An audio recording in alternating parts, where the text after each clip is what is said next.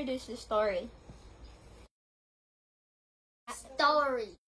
Okay. Done. No, not yet. Well, it said introduce the story. Introduce story. Hello, story. No, that's not how it goes. Okay. Hi, I'm Angelika. And this is Ray. And we are here to what?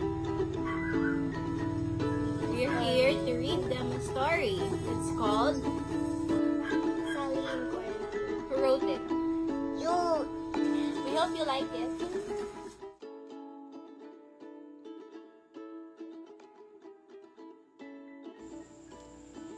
There once was a girl named Sally. She was stuck in quarantine. She missed going outside in the sun and traveling to places she hasn't seen. One day, she grew tired of moping around. Frustrated, she wanted to shout. Why is this taking so long? But she knew the reason why she couldn't go out. She had to stay inside to help people. Oh, I know. Sally said. She jumped to her feet and looked under her bed. Sally pulled out some art supplies. I could make a puppet show. It would be great. With stickers, googly eyes, and glitter, she rolled up her sleeves and started to create. She made puppets from socks and prepared for the show of a story she wrote herself about our present-day heroes. Sally was excited to show her family. They were excited too. After the show, they applauded.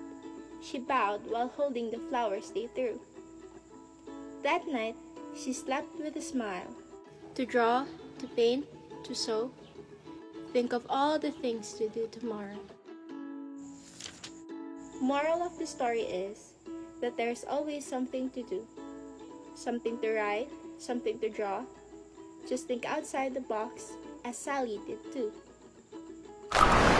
If you really listen to the story, you should be able to answer these 3 questions. First one is, What is the moral of the story? second is, What did Sally make? what did Sally make? And the third is, Who are the characters in the story?